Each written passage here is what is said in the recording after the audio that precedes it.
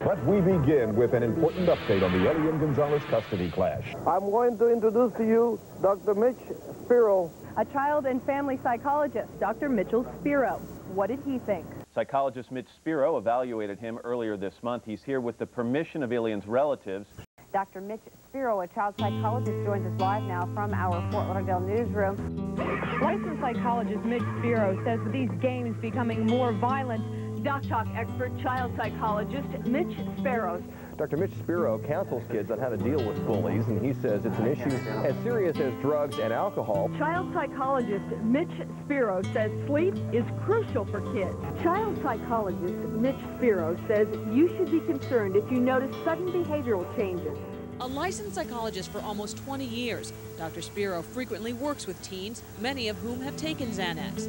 That was a statement from a man identified as Mitch Spero, a licensed psychologist who is the pro bono evaluating psychologist of 6-year-old Ellie and Gonzalez. He says the 6-year-old has been traumatized beyond belief, losing his mother and stepfather, and is in fear of being reunited with his father, and it is important not to yank him from the stability of his great aunt, his uncle, and his cousin. We now rejoin Larry King in progress.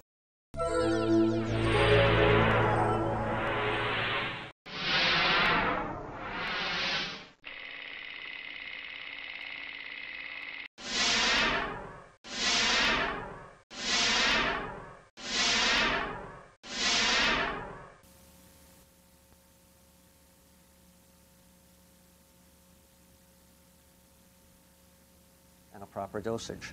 Any medication that's taken without prescription can be harmful. A characterization which includes the drug Xanax, most commonly used for treatment of anxiety. It is prescription only, not over the counter. Still, in recent years, it has become one of the drugs of choice for adolescents who abuse it. It helps them, from their perspective, to relax. Combined with alcohol that is a depressant can have very serious effects. The most severe results, say doctors, death. In Philadelphia recently, 28 teenagers took Xanax during school. 12 had to be treated at a hospital. And just last week in Houston, 4 students were rushed to the hospital after taking Xanax at a middle school. A licensed psychologist for almost 20 years, Dr. Spero frequently works with teens, many of whom have taken Xanax. He says most get their hands on the drug, sometimes referred to as Xannies, from their parents' medicine cabinets or from friends who got the drug the same way. His youngest client known to have used Xanax, only 13. As a father and a doctor, it's somewhat overwhelming at times because it's a very sad situation that our teenagers are putting themselves at risk to this level. The following is produced by 5 Star Productions USA, which is solely responsible for its editorial content.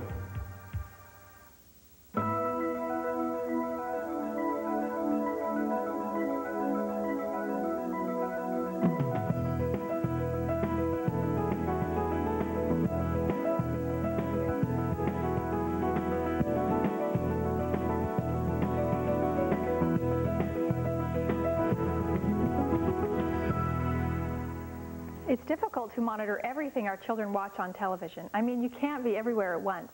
There is one way, however, that assures you that what they're watching is something you've already approved.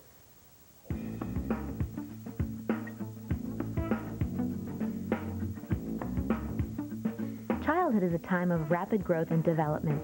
Research has shown that during these critical first years, hands-on play experiences are vital to learning. The process is essential to later success in more complex tasks. Early learning for kids is so simple that it's tempting to pass it off as merely recreation, instead of recognizing it as what it really is, a child's effort to build an understanding of the world. Brain development happens most rapidly during the first few years of life. During this time, watching TV or playing video games doesn't nurture the same conceptual and psychological growth as that developed through self-motivated play. Children engaged in passive activities like TV are using other people's images and ideas instead of coming up with their own. Experts say that a good toy is 90% child and 10% toy. Toys that perform completely on their own don't allow kids to contribute their own ideas and imaginations. Parents should think of imagination as a muscle. If it's not exercised, it will atrophy. Unstructured fantasy can be acting out of different scenarios. some that create anxiety with a successful resolution, others that are just ways of learning to understand social interaction. Pretend play helps kids become more comfortable with the give and take of relationships. The challenge of deciding who has which role and what happens fosters sharing, cooperation, and compromise. Imagining there's someone or somewhere else is a safe way for children to make sense of the world around them. In the act of play, children can be anyone they choose, whether it be a rescue hero, a superhero, a fireman, or a policeman, or even a teacher. They assume the role of the authority figure and understand the whole process of social interaction. Play Hut, as other toys do of an unstructured nature, allow us to act out and play, and to interact in a whole different way than a game that has rules. Parents also appreciate Play Hut's Easy Twist technology, which allows for easy setup, storage, and portability. The wide variety of play boxes, tunnels, and tents can be connected, so a child can build his own imaginary playtown. Kids can create a clubhouse, castle, tea room, pirate ship, whatever a game of make-believe demands. They're sturdy enough to set up in the backyard, at the beach, or campground, and they're easy to fold up into a small size for carrying and storing. Your child's make-believe can seem truly magical when you view it as a window into his innermost thoughts and feelings. From that vantage point, imagination can be a learning tool for both parents and children. One of the most valuable things parents can do is understand why their children pretend play and treasure their ability to do so.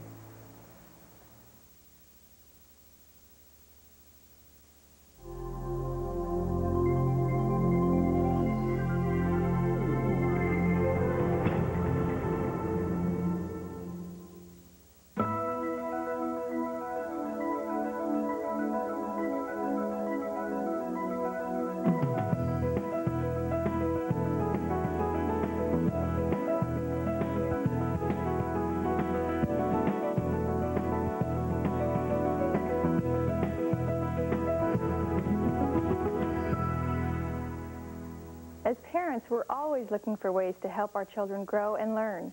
Here are some fun ideas that will enhance your family's home life while helping your children develop real-life responsibilities.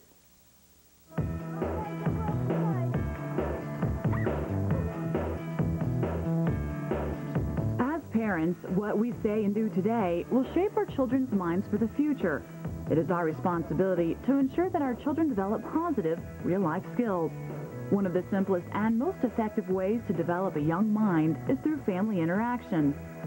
Just being included in everyday decisions and activities not only helps your child develop, but also encourages greater family bonding. In the field of clinical psychology, we look to researchers that have helped us to understand the development of human needs. Schutz spoke of the need to be included, Maslow to feel a sense of belonging, and Adler to feel significant and secure. One easy way to encourage your children's development is by including them in your interior design decisions and by making sure that common family areas incorporate their needs as well as yours. After all, it's their home too. One of the most important rooms in a house is the living room. Another may be the study, the rooms that children and adults interact. When a child can be a part of what an adult is doing, it makes them feel as though they belong and they're included. For example, a desk that has a drawer just for a child, when a parent's doing paperwork, makes them feel significant. One tip is to look for furniture features that are family-friendly. For example, IKEA offers home furnishing solutions that take into consideration every member of the family, not just the grown-ups. Little things like easy-to-reach drawers and personal storage units are designed to help give kids small responsibilities that can pay big dividends in their development. At IKEA, children are the most important people in the world, so we strive to design products that not only help children develop through play, but also interact with their families. And in our store, our model homes depict various life situations to offer some great design solutions for families. We also have many family-friendly features in the store, like special kids menus and special play areas, so that the shopping experience at IKEA is a fun and enjoyable one for everybody. Letting your kids take part in the design of your family living spaces teaches them real skills by encouraging them to interact with other family members and develop responsibilities. But perhaps the biggest bonus is that when we make decisions as a family, it brings us closer together and gives us greater respect for one another. Teaching kids how to be grown-ups begins at home. And what better way to show them what it means to be an adult than teaching them the responsibilities of organizing a home.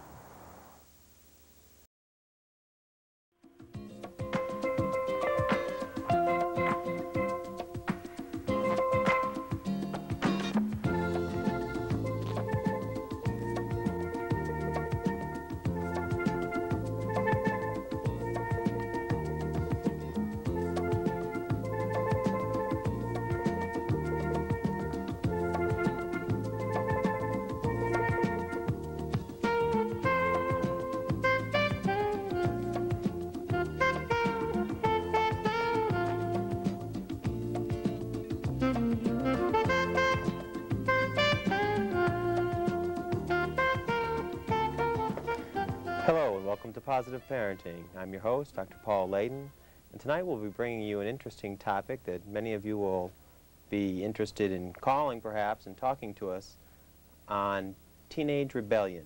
This is a live call-in show for all of you who are viewing us now. I want to remind you from time to time throughout the show that you can call in at any time. The number is 995-2174 if you have any questions for myself or any of my guests. Tonight's topic, teenage rebellion, something that most of you who are viewing us are familiar with if you have been through it in your own lives, or if you have children now who are in their teenage years and may be experiencing some of that rebellion.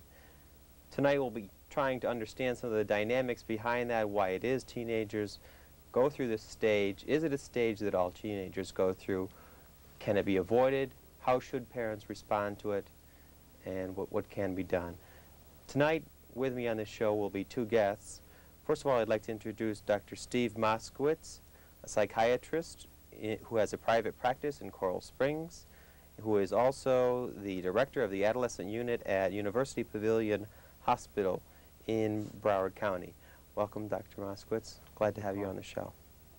Also with us will be Dr. Mitch Spero, a psychologist in private practice in Plantation, who has also had extensive experience with adolescents.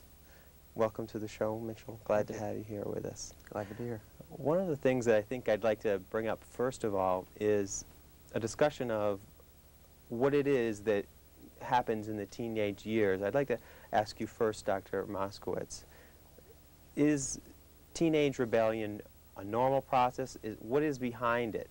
Is it something that happens automatically as a child enters puberty? Is it something hormonal, something chemical? Is it a function of family dynamics? What are some of the forces behind it that cause this to happen, so that our parents who are watching can understand a little bit more about why their teenagers may suddenly behave very differently? I think it's all of those things that you mentioned, and yes, teenage rebellion is normal. I think what's important for parents to understand is when it sort of gets off the track, when rebellion is something that is to be tolerated and to what degree. Example, I think that there are certain growth stages, developmental stages that we all go through. We start as tiny infants, we become small children, and then as we get to the teenage years, that is the beginnings of starting to become an individual, a separate person that is starting to separate from one's family of origin, from one's birth family or from the family that raised one, the psychological family. That's how the rebellion starts, maybe by starting to show some signs of independence, developing your own ideas, your own thoughts. So it's the very nature of becoming a separate individual may create conflict.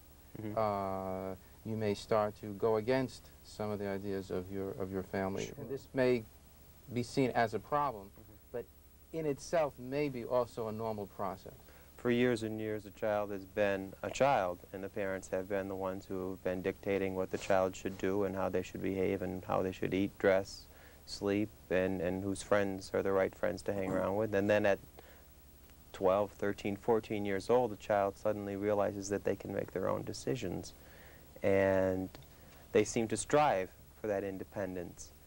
Now, you're saying that that's a developmental issue, that they become more aware of their own identity, that they are separate individuals from their parents, from their family. Well, I would say that if the system that they have grown up in tolerates that, okay, some families tolerate independence less than others, okay? Some families, for whatever reason, the way the parents were raised or the way they view the world as a suspicious place, a place that's to be mistrusted. Do they see themselves as maybe finding it difficult for some of the children to grow up? At the same time, from the point of view of the child may have learned that the way to get positive feedback and acceptance from their parents is to kind of do what they want. As a small child, everyone likes to say, "Oh, look how he listens. Isn't that wonderful? Sure. It's wonderful how he minds me." Okay, now, as you get to be a teenager, that doesn't work quite as well. Okay, it looks a little odd. You very rarely hear parents say, "What a wonderful 16-year-old. He listens to everything I say." It would be unusual. He would be unusual, and he probably would be incurring other problems within himself, which could be manifested as a kind of a depression or loneliness, inability to make friends. So what's important at that stage is that the individual is then reaching to the outside world. So they may not want to get as much self-gratification from pleasing their parents as they want to please themselves and possibly deal with pleasing others outside of their home. This is part of the normal growing up process. Let me ask Dr. Spero a little bit about that. In terms of peer influences, one of the things that Dr. Moskowitz seems to be saying is at that stage in adolescence where family forces, family influences may be less and less, peer influences become more and more important, and that becomes a primary source of the child's identification.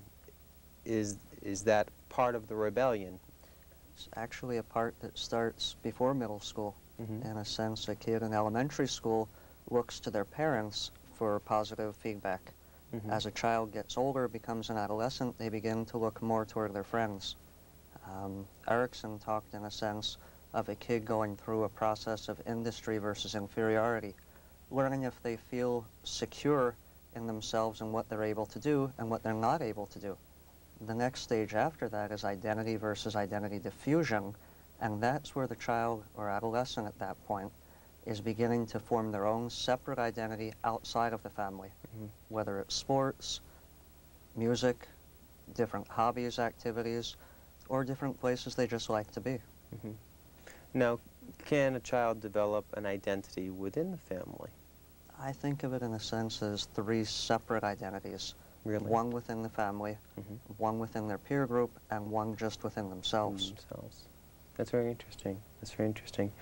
When would you say the process goes awry? When would you say a child's teenage rebelliousness is more than the norm, more than normal teenage rebellion?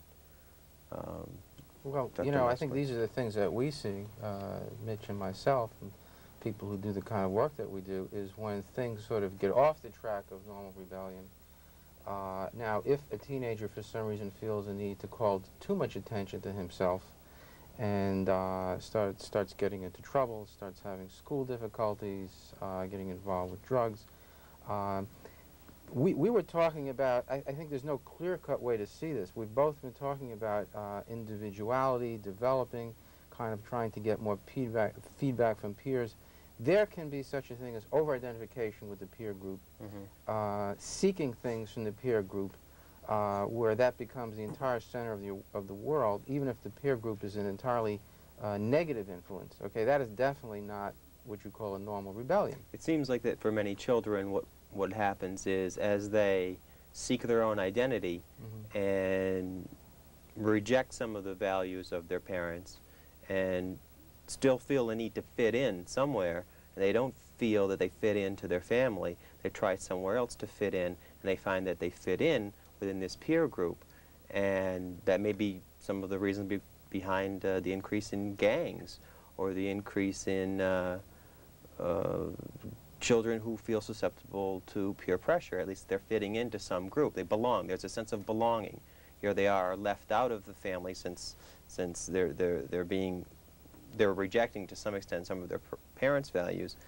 They still feel some sense of a need to fit in somewhere.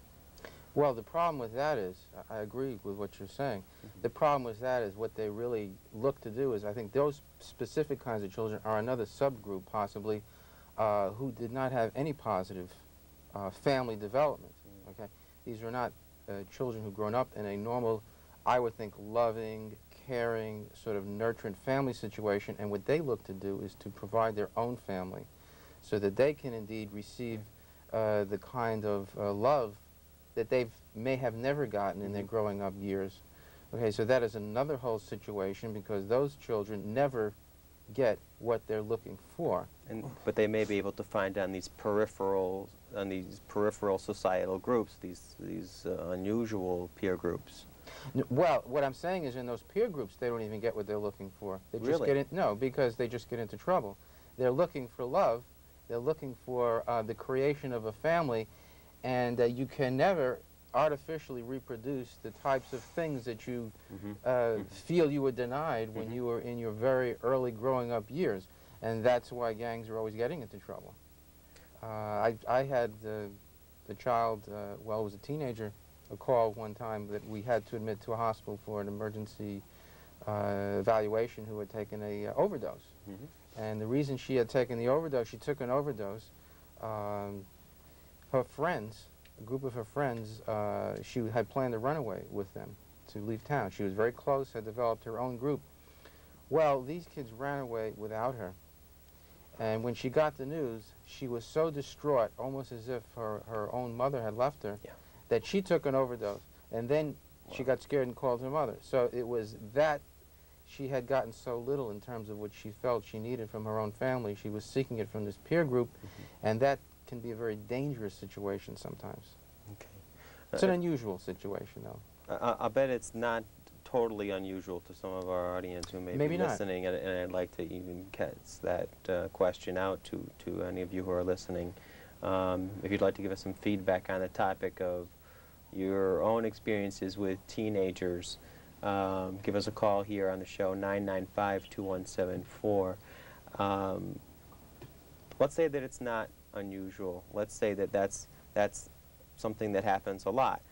In some of the work that I've done with my work at the Family Center, I've seen a lot of teenagers whose it almost seems to me to be a natural process of rejection of traditional family values.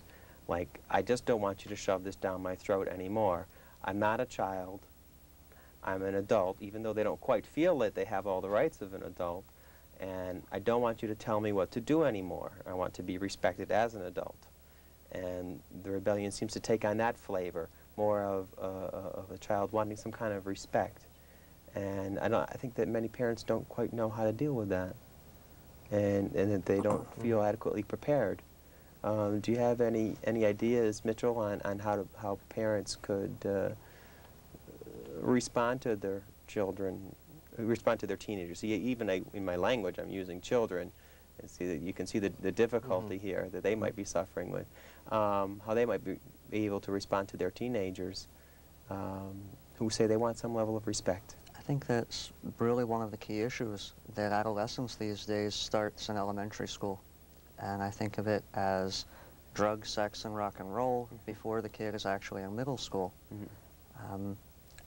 I kind of look at it as an almost. A kid is almost old enough to drive. They're almost old enough to vote. They're almost old enough to do everything themselves, and yet the parents have total control. Yes. And I think it's really an issue of control at that point. That they want some more control over their lives? In a sense, feeling their own sense of identity within the family and outside, but as though nobody can tell them what they should or shouldn't do. In a sense, breaking apart from even the part of their parent personality. They're very much into nurturing themselves at that point, rather than looking just for nurturance outside. And then, if not feeling good about themselves, they look for nurturance outside as well. Even though I see many teenagers as wanting to have that control, I think that if they were given it, that they wouldn't know what to do with it. Yeah, an awful lot of kids are asking for limits. One kid in group therapy said, my parents don't care what time I come home. It doesn't matter at all. And another kid kind of perceptively said, what happens if you don't come home that night? Won't there be anybody that will check on you? What if something really happens to you? Will they look for you? And he says, no, they just go to sleep. It's really cool. And gradually, the other kid began to say, you know, I wish they had some limit. Maybe after 3 o'clock, they would come looking for me instead of sleeping the night. Want them to set some limits on Exactly. Sure. So I think the kids are asking for controls, and yet they're the ones that want to set the boundaries as far as what can I do, what can I not do within the household. We were talking a moment ago about some of the forms that the different teenagers may rebel, and I'm wondering if there's any data or any research on the different forms that a teenager might rebel, whether they choose drug use or alcohol use or particular wild hairstyle or wild dress or violence, or what would predict the form that the rebellion takes? I think it stems a lot from the individual personality, you know, of the individual.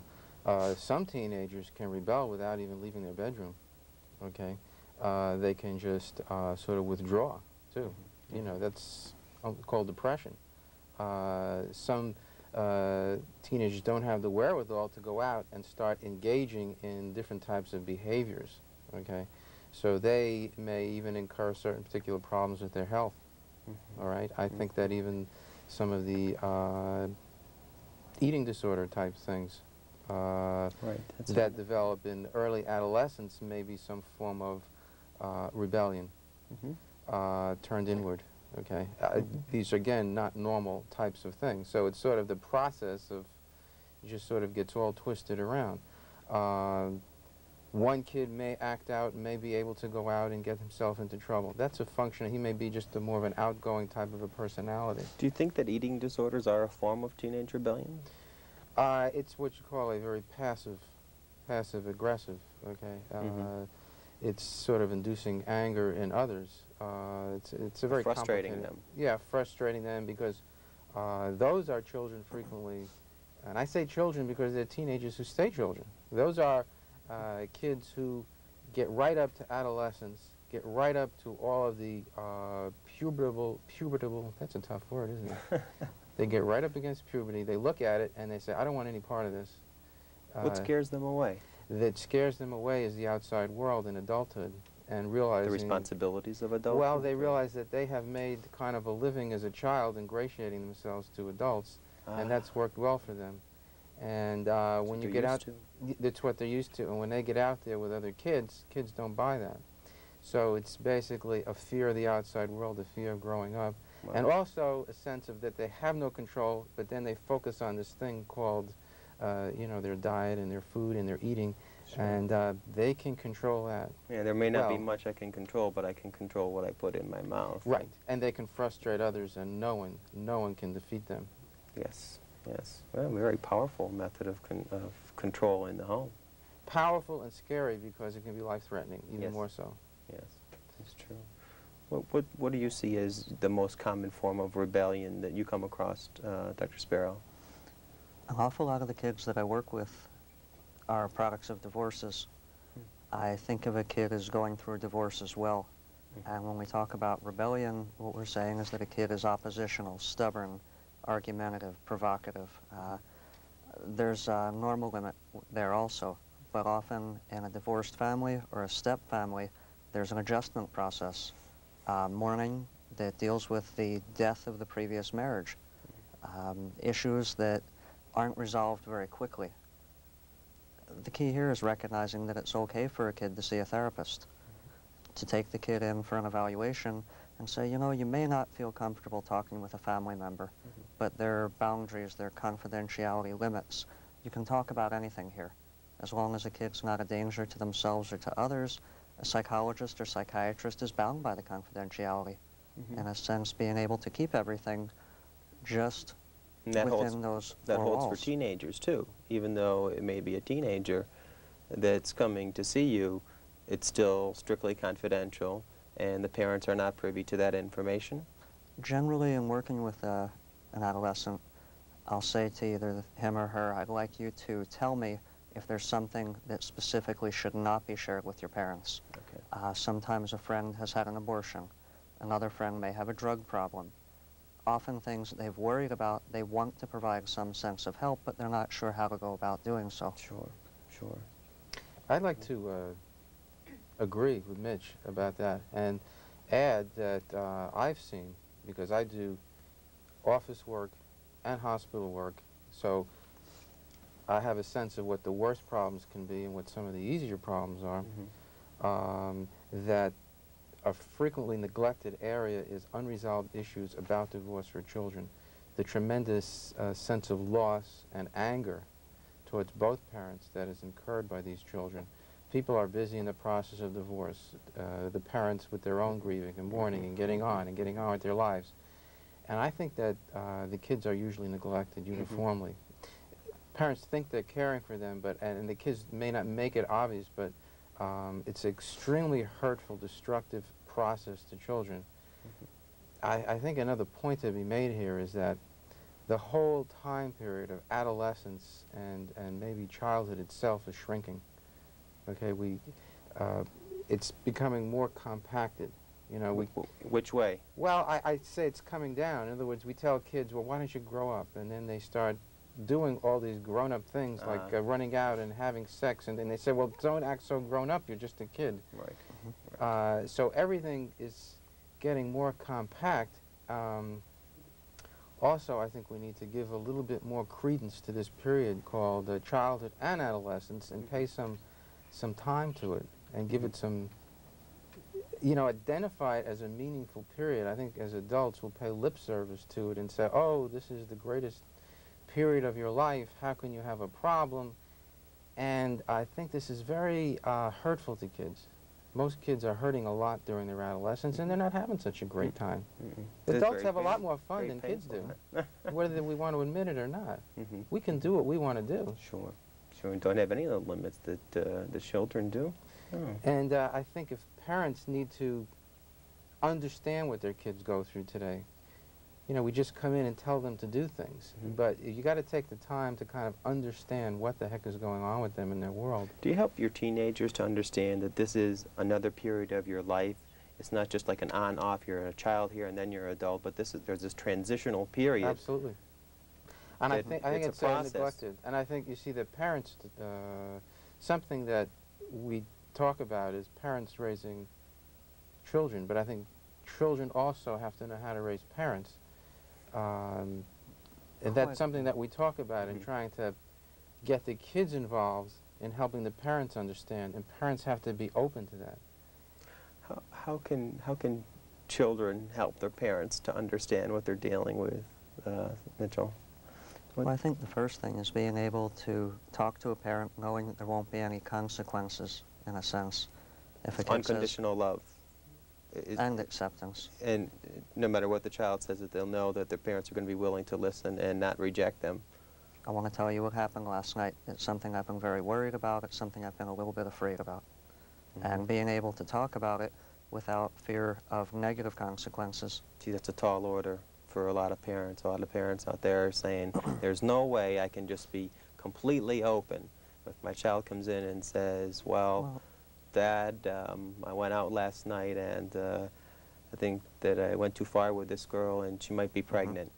And let's say this is a very rigid family. I won't mention any particular ethnic backgrounds, but let's say this is one that does not allow for any kind of premarital sexual activity. Are they going to really be open to that? But that's a difficult situation for any parent. I think that we can start at an easier level. Okay, what I'm saying is that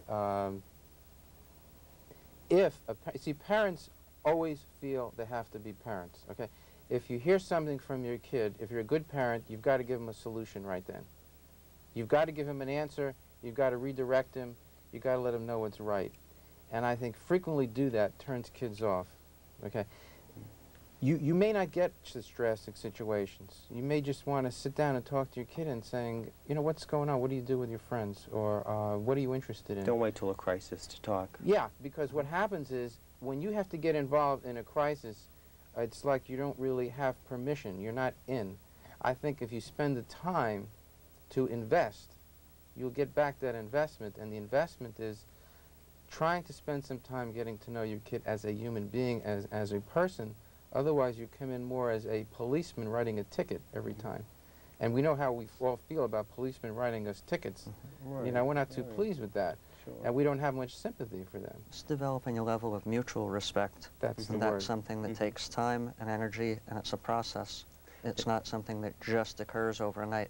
I think that the adolescents can respect their parents, but they sometimes lose respect when they see certain hypocrisies in parents, and they're cognitively aware at age 12, 13, 14 that there are certain inconsistencies in what parents say, so they may lose some respect for that. So parents may have to be careful to mean what they say and say what they mean. Right. Kids are just starting to be able to think abstractly, 11, 12, 13, and at that point they can understand their world, and they're trying to understand their parents' world the way that they think.